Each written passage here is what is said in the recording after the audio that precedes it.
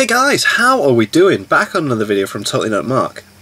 Kind of, I mean it is, but this video is actually uploaded onto the Team 4-Star channel. It seems like this is going to be a 4-part documentary style video looking into behind the scenes of Dragon Ball Z Abridged, and the first part has been uploaded onto Team 4-Star, which I think works out really well for Totally Not Mark, because obviously Team 4-Star have got a lot more subscribers and a lot more viewers and that, so having the first part out is really going to help the show get the views, which is class. And I'm really intrigued by this, really intrigued to have a behind the scenes, because obviously Dragon Ball Z Abridged is finished, but there has to be some really cool stories and things, and how people met, the voice actors they've got, what influenced them to do certain jokes and things, so I'm really happy to see this. The second part was uploaded at the same time on Totally Not Mark's channel, so we will check that out, and 3 and 4. So this is covering the Saiyan Saga, because that's where it began. I'm really excited to see little behind the scenes thing. Let's just get into it. Hey, I'm Lanny Pator. And I'm Saiyan Saga. Cool. And this is Dragon Ball Z Abridged Behind the Scenes, Episode 1.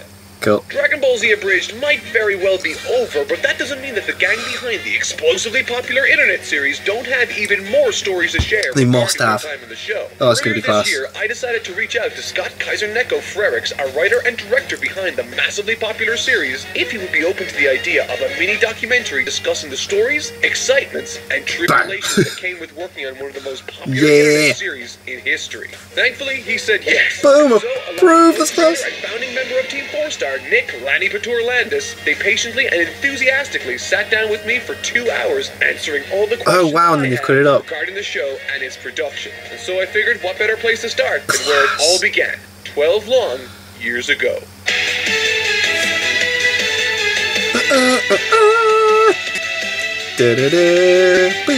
That's class, yes! Oh God, no, my marijuana pipe! How did you guys come to work together, and what was it like in that very first episode's writing room? Oh, cool. If anybody knows anything about abridging, Little Karibo started with the Yu-Gi-Oh! Abridged series, and yeah, he did. Nick and myself, I like that they've mentioned that. 101, we kind of took inspiration from him and started making our own shows. Love it. That's against the rules, isn't it? Screw the rules, I have money. Money. as soon as you came on scene with Lupin the Third Abridged, Yeah. I feel like everybody That's class. I love that they've just gone onto you because Little Creeper, your man. editing was like next level compared to literally everything else that was out there at the time. Which is really silly, because if you go back and watch any of those, they're terrible. But still, back in the day, it was a badge of pride. Oh, wow, okay, I've where not if seen you the had abridgment an of that. intro made Yeah, by Kaiser cool. Neko on your Abridged series. Yeah, actually, I used to make intros. And then you, Masako, Vegeta 3986. yeah, and Rissa, you guys decided to start abridging the movies for Yes. Dragon Ball. We wanted to do the Dragon Ball movies because What idiot would do the entire show? That's Yeah. stupid. You're stupid. Stop being stupid. eventually they talked to me and they're like, hey, Literally became a matter of just ask him. No, but do it. No, but do it. Yeah. He goaded me so hard into asking you if you would join me in working on Dragon Ball Z Abridged. That's The funny class. part was, so I presented it to you, and you said yes, but you had conditions. yes, Were- absolutely. I was like, Oh. you know what, like with your editing and everybody in this room's kind of like style put into Blend it together. what we want to do, I think it could be something fantastic. Having already experienced the Class. process of abridging some of the Dragon Ball movies, when it came to joining forces with Kaiser, Lenny was adamant of 2 things before moving forward. 1, that he had a permanent spot in the writer's room. Okay. And 2, that he would finally get his chance to play the Vegeta. Saiyan Prince, Vegeta. Cool. With the terms agreed, Kaiser, Lanny, and the third founding member, Takahasa 101, set out on what would eventually become DBZA's first ever episode. Oh my And the first god. night was actually a lot of fun. Double son! No! Give me the mic! What? No, come on, man! Give me the mic! That's the real attack now! No, it isn't! This is where we came up with the Vegeta Nappa dynamic, yeah. because while we were divvying up roles, Tack was like, maybe I could do the maybe. What about Nappa?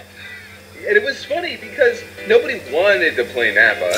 No one wanted to, that's There class. were very few people that like really wanted roles. We knew immediately that that Moscow would be playing Goku and Yeah. Gohan. Although in the first episode, you might remember that Vegeta 3986 played him just because he Oh, yeah. he believed in fair distribution of roles, but we very quickly decided against that in terms of just trying to put out a better product. Yeah, but yeah, that first night, Right. we came up with a bunch of stuff, and it was really fun. It was experimental. I reckon they had so much fun making this at the start. I reckon as it goes on, there's a lot of stress. experimental stuff trying to find our ground. Like you do in college. We experimented. We tried out some things. Some things worked. Some things we decided did not. Yeah. And that's how season 1 You found what you liked. kind of began. Yeah. Experimentation was the order of the day, throwing idea after idea at the wall to figure out what would stick. With the show finding its start in the late 2000s, jokes would often rely on non sequiturs, pop culture references, and early internet humor, for lack of a better term.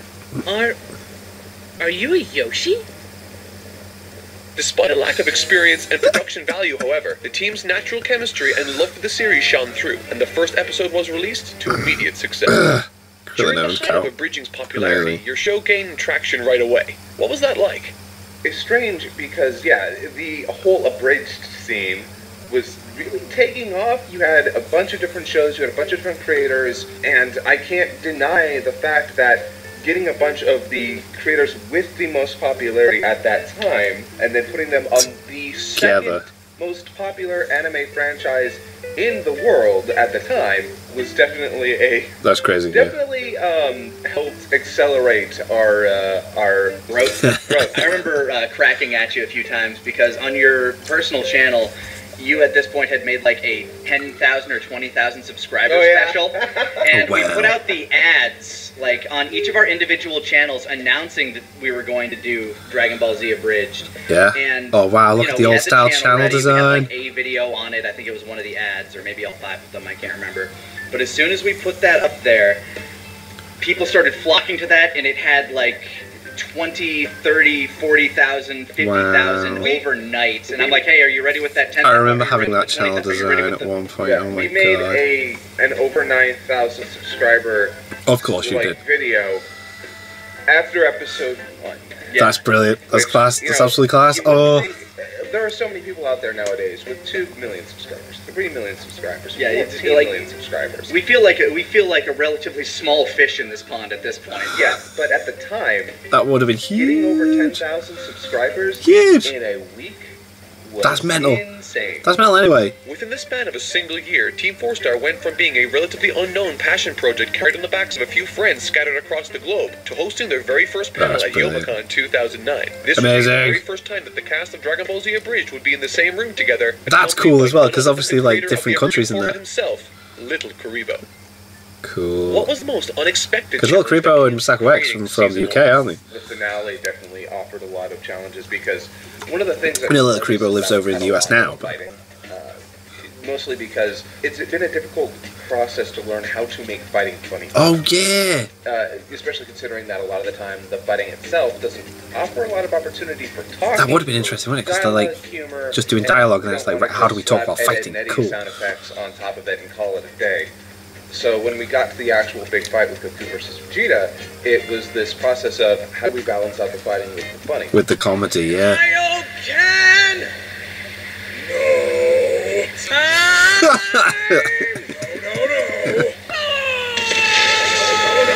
No! With the spotlight firmly on Goku and Amazing. Vegeta, characters like Chaozu, Yamcha, and Tin Shinhan didn't end up receiving a lot of focus early on, resulting in underdeveloped, half-realized characters during the Saiyan Saga. Yes. Knowing that Krillin would play a larger role in future arcs, most of their energy regarding secondary character development fell onto him. And although the issues would be remedied in future seasons, during the Saiyan Saga, the supporting cast lacked any meaningful established character or personality. With that said, however, there was one obvious exception. I am hilarious and you will quote Nappa just keeps going. Nobody really thought about Nappa at the time. Nappa's ghost in that. Oh. Coming up with Ghost stuff. Nappa. We were thinking like, oh yeah, the big characters, big moments later on, Frieza, Cell, And then he's resurrected back with the Dragon think Balls. about, you know, the secondary characters, like, especially throughout the Saiyan Saga, Raditz, Nappa, but as soon as Taka and I started, like, going back and forth, like he even appeared in Yu-Gi-Oh! Abridged, didn't he, as the ghost? Very well when it comes to writing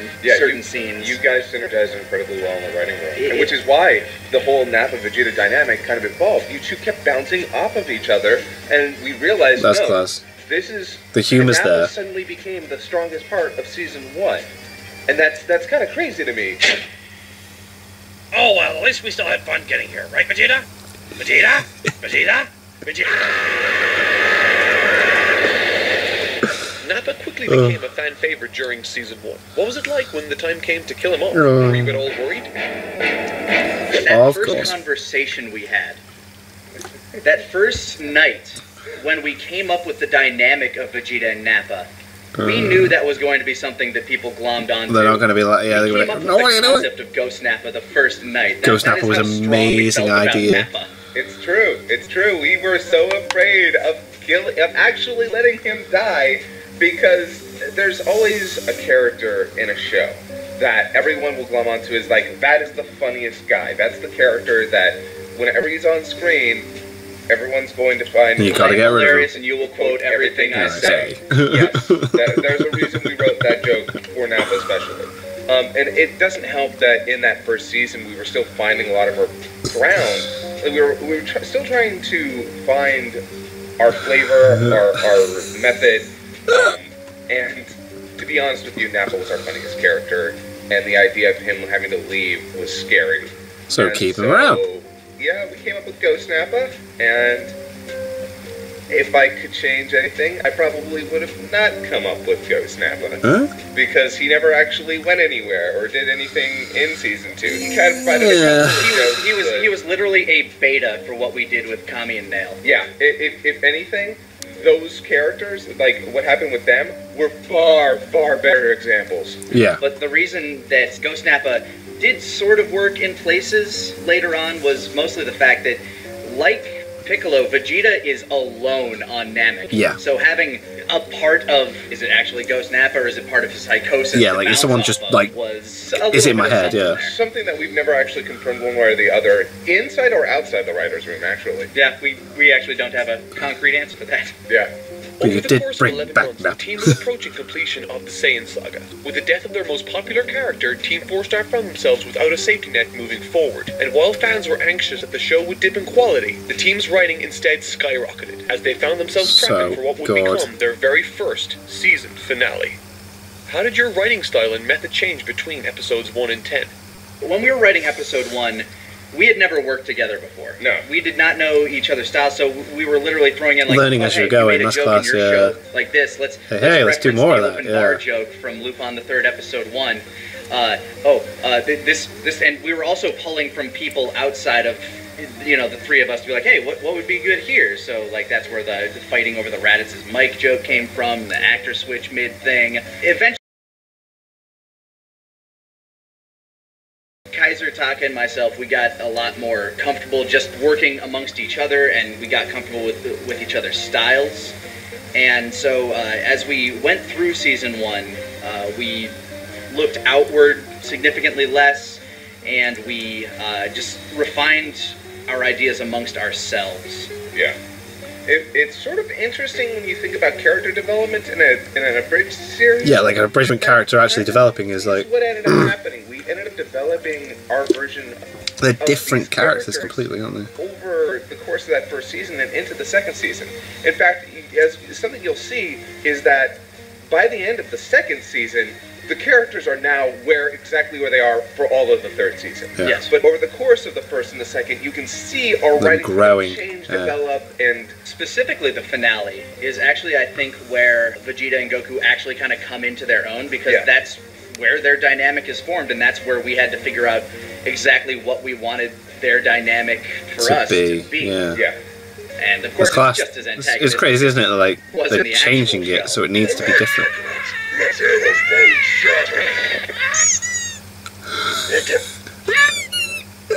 God, that's hilarious! While doing away with Nappa, God, I miss Dragon Ball Z Abridged. That we had to climb over, and now it's like, okay, I mean, it's still there. Right for these two characters, and still make it funny and enjoyable. And it's kind of great because I wish I didn't Goku switches out for Nappa. watch it before doing my reaction videos. Zoolander, the guy who's constantly putting Vegeta and testing Vegeta's patience, is suddenly replaced by a guy who can also hit back. Which, that was a lot of fun. How will our heroes bring back their fallen compatriots? What new dangers will present themselves? Has anyone really not seen this show already? Find out in the next season of Dragon Ball Z Abridged. From simple internet humor among a few friends across the globe, from just another abridging series in a sea of little Karibo clones. By 2009, Team 4-Star had begun the process of assembling what would eventually become a globally recognized parody production. Hell yes. They would go on to host numerous panels across the world, and after having established a new distinct writing style, all the while completing their very first season of DBZA. The episodes and subsequent seasons to follow would only further cement themselves as the professional production company they would ultimately become. To see that success and to follow Team 4-Star behind the scenes for their Frieza saga, click the link on screen now to see part 2 to this documentary series. I love how they've done this. Thank you so much for watching. I love how they've done at the same time, so they've uploaded part 1 to Team 4-Star and then part 2 the Totally Not Mark's channel. That really... I would have said yes to that. I would have said yes to having the first part on their channel and then having the rest continue with a link as well. God, that's really going to help the this series get some views, man. I'm made up for Totally Mark getting that. Where's my Siri going, man? What did I say? But yeah, that was really good. That was a really good look at the beginning of Dragon Ball Z Abridged. I loved that. I loved the questions. I loved the responses, and I loved the way it was edited and the little cuts to add humour to it. That was great. I'm definitely going to check out the next one, and I'm sure there's going to be 4 parts. So, thank you guys very much for watching. What did you guys think of that? What did you guys think of this? Click like, subscribe, if you haven't already, leave comments down below, let me know what I should watch or discuss in future videos, and I'll see you guys. Here's all you guys next time.